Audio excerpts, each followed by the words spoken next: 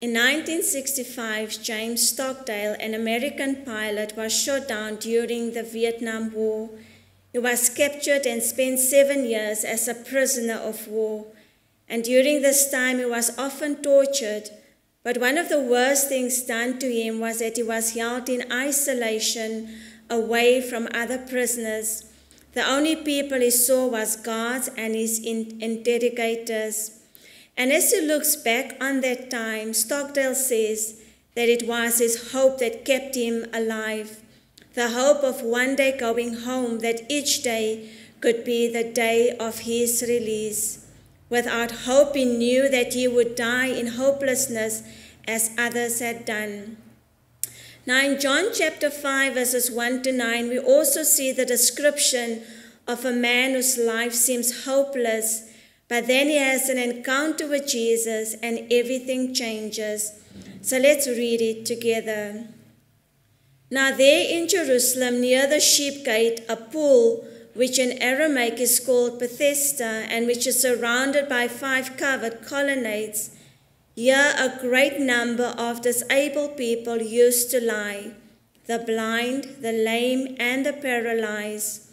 And one who was there had been an invalid for 38 years.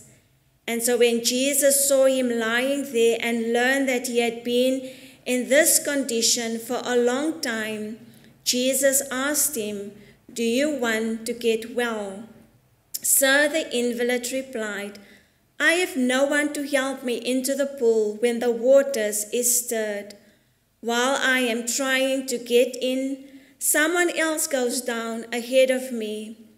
Then Jesus said to him, "Get up, pick up your mat and walk." At once the man was cured. He picked up his mat and he walked. This is the word of God.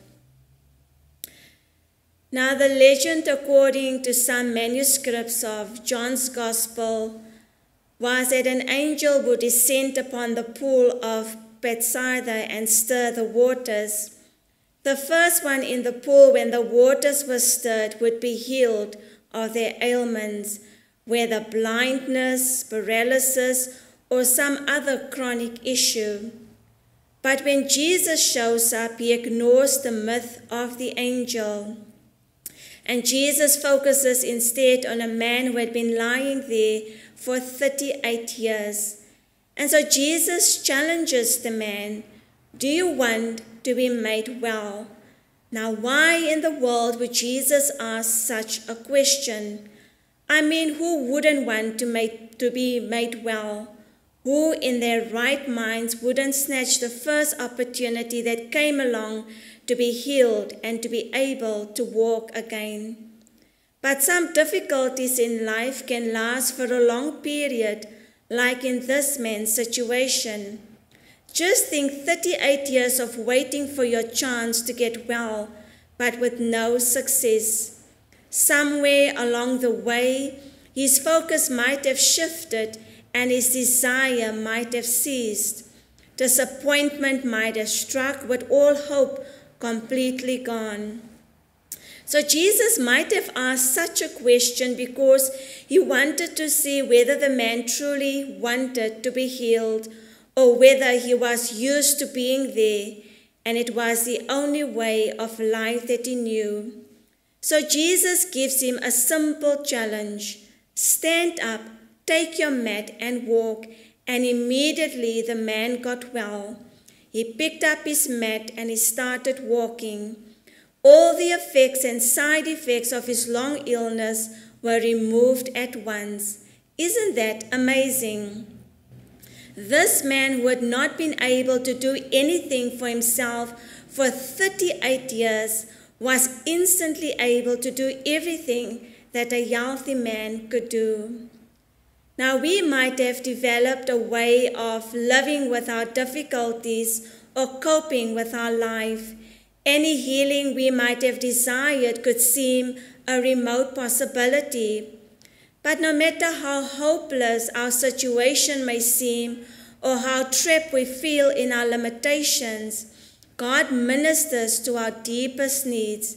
So don't let a problem or hardship cause you to lose hope.